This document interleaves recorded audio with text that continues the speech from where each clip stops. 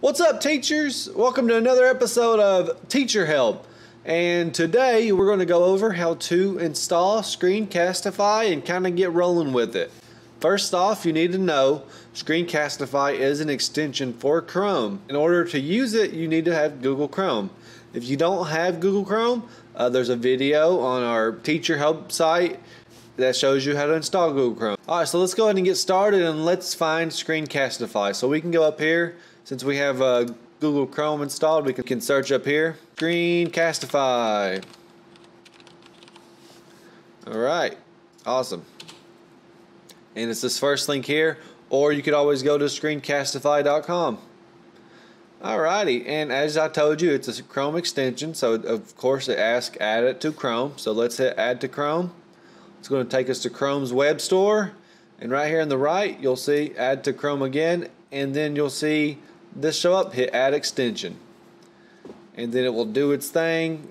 Yep, so now I have Screencastify and it's asking me to turn on sync. I'm not worried about that. Alright, so now we have Screencastify installed. Awesome. How do we use it? You need to go up here to your extensions tab. So if you're using Google Chrome, you'll see this little puzzle piece, and I have Grammarly, and right here Screencastify. If you want it to show up here, you can hit this little pin. Now looky here, we've got this little icon here. Let's go ahead and click it. Awesome, so now we need to set up Screencastify. It wants us to sign into our Google account. We've already created one. You want to make sure this is ticked to automatically save your videos to Google Drive, where it saves the videos to when you're finished. So let's hit sign in with Google. So now we're here, it wants us to sign in. Keep signing in, so hit sign in with Google. So let's go ahead and sign in with the Google account we've already created. Mine is Alex Smith at Teacher Help Outlook. And you can use your school email, whatever you've created to make that Google account. Put my password in. Alright, now it wants to access our Google account, and this gives Screencastify permission to save the videos to our Google Drive. So let's hit allow. Let's go back. So we did step 1. So we go back to that tab where you're setting up your Screencastify, and you can just kind of refresh it, hit enter. So now we need to set permissions. So Google Chrome and Screencastify need access to our webcam and microphone. So make sure that's checked, and then drawing and annotation tools. So if you want to draw on your video, so let's go ahead and hit next, hit allow, and then it's going to ask us one more time if Screencastify can use it, and we're going to say allow. Awesome. And now it wants us to tell a little bit about ourselves. I'm going to say I'm an educator and I have college/university experience. Woohoo! And now we're ready. So now we're ready to start recording. So let's go back up here to this tab on your basic account. So you can upgrade, but on the basic account you only get 5-minute limit per video. So Screencastify limits you. If you're looking just to make quick under 5-minute videos, then Screencastify will work great. We can record just a tab, so we can just record each of these tabs. We can choose the whole desktop, so that will record everything, or webcam only, so if I just want to put my face in it. But first up, we need to say microphone. We need to select our microphone. You shouldn't have this many options. You should just have 1 or 2. By default, mine's already selected, and you can tell it's selected because I'm getting levels here. And I can embed my webcam, and I just select it there. Booyah. And that's good. There's a countdown timer. You can set a timer. You can show drawing tools. Tab audio is if you're like showing a YouTube video, it's going to record the video of what's playing. So that might be something you want if you want to watch a video with your students or watch a video in the video. So something to keep in mind there. Then we have desktop, and it can get the system audio. So if you're playing a video on your desktop or playing some music for your students to hear, then system audio, you'll want to select that. Webcam, it's only you, so it's not going to ask the audio question. So let's just do desktop because that's probably what everyone's going to be using. I'm going to not have my system audio because on the off chance one of my tabs are playing something or my Spotify's going, I don't need that. I just need the students to hear my voice while I talk. So let's hit record. I'm not going to use my webcam because I'm recording over here, and turn off the webcam and hit record. And now I've got two monitors, so you probably won't see this unless you have two monitors as well. I'm going to just record the current one I'm seeing. You can also record just certain windows, so I can use my Blender, my current recording software, or any of my Google tabs. So I'm going to just do this Google tab here and hit share. Ooh, a timer. And booyah, we're recording. Now we're recording straight from Screencastify. I had to redo this part because my video was actually blocking these tools. So let's talk about the tools. So first off, you've got focus mouse, which draws people's eyes to your mouse wherever you click. Also, you've got hide cursor and not move. So if that's enabled, you sit still, no movement. And then we also have highlight clicks. So wherever you click, it highlights. Pretty good, pretty good little set of tools there. Next up, let's turn off mouse. We got the pen tool, which is pretty nifty little tool here. You can circle stuff. You can do some math problems. You can even draw. So if you just want to put a little smiley face, you can change the color too. Then you can also erase, which is great. You can do individual erasure things. You can erase things, like that. Or you can go back over to the eraser tool and do a whole screen wipe. Another cool thing is if you're using the pen tool and then you're like, oh, let's go to a different tab, it will save that drawing to wherever, it picks up that it was drawn at. So you could have a whole sheet, a whole tab just for drawing and to keep all your drawings kind of in one spot. So that's a cool idea. You can turn off your webcam, turn it back on.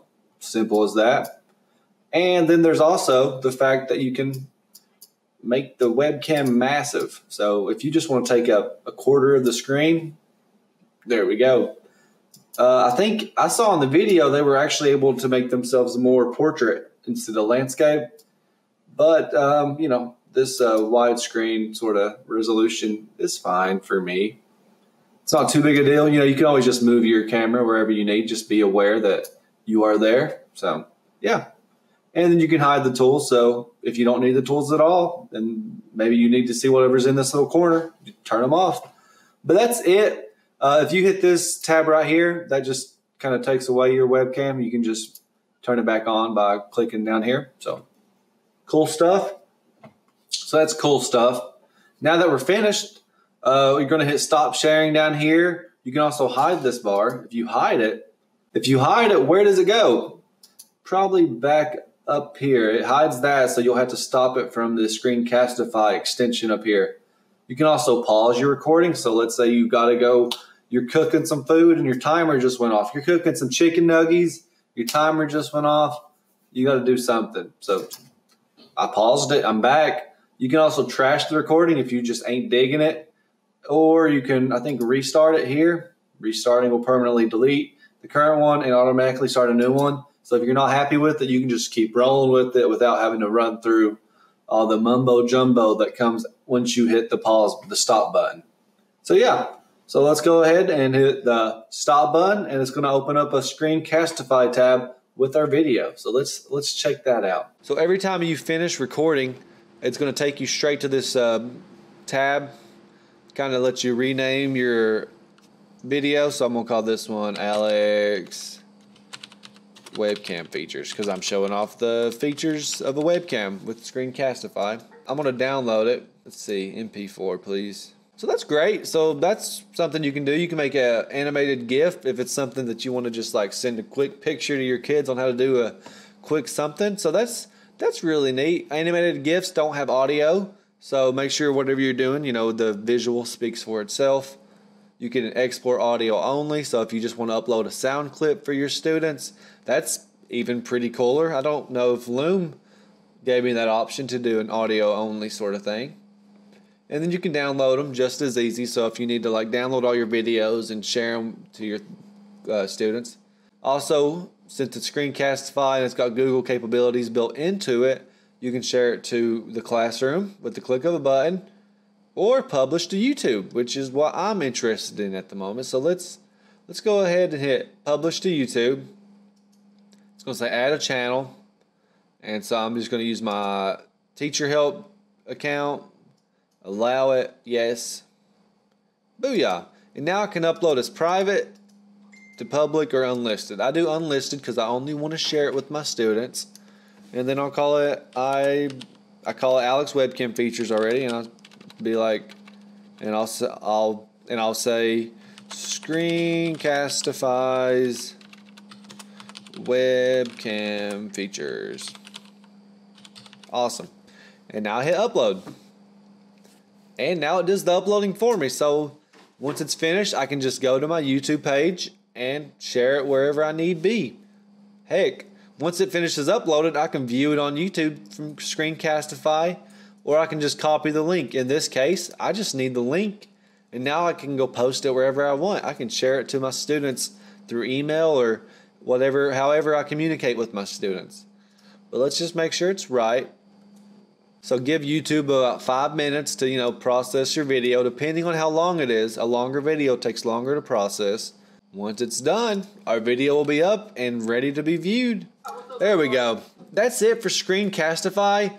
Your videos are always going to be saved on your Google Drive, so let's head over there, drive.google.com. You can even search up Google Drive and go to probably the first or second tab there and do that. I'm not on my teacher help account, so over here in the right, you can just change that to your account that you want to get to. And looky here, we only have 2 things here, and it's both of our videos. It's kind of great. Screencastify doesn't just lay your videos out loosely across your drive. It actually puts them in a folder, which is kind of nice. And where I rename this one, we have it here. We can download it, share it. What's up, everybody? We can download it or share it anywhere. Manage our caption tracks. You can do all that stuff. So Screencastify, it's good, but you only get 5 minutes to do what you need to do unless you buy Pro. So let's go ahead and see how much Pro is real fast. So if we were to go to the Screencastify tab and hit upgrade, oh, you get education discounts. Don't forget, that's important. It's nice. It may be just something you need to talk to with your district if you decide to go this route. Once again, Loom is free for educators forever as long as you run through the teacher verification process, which we did in the video. So feel free to check out that tutorial and see about Loom. I like Loom. Loom gives you a lot of power. You can always just download your video straight from Loom and upload it to YouTube. So that's an option. If you're, but if you need a super easy route and you want to upload straight to YouTube from your screen recording software, Screencastify isn't that bad. And you could even keep using the free version of 5-minute recordings is all you need. So that's pretty much it for Screencastify. I really like Screencastify because it's got the YouTube features and Google Classroom features built right in.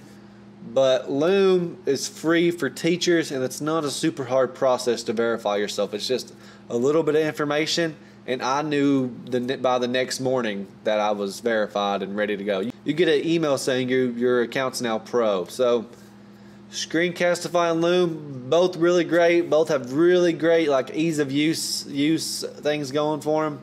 But you may just have to make that decision on the 5-minute recording or this other video platform where students can comment and you see their times. Just watch both videos and make that decision for yourself. You may just have to do it on a case-by-case basis because Screencastify is really easy, but Loom is easy too. It's a tough one. If you have any questions, feel free to email me at alex@theholler.org and I'll help you out any way I can. And that's it for now. I'll holler at you later.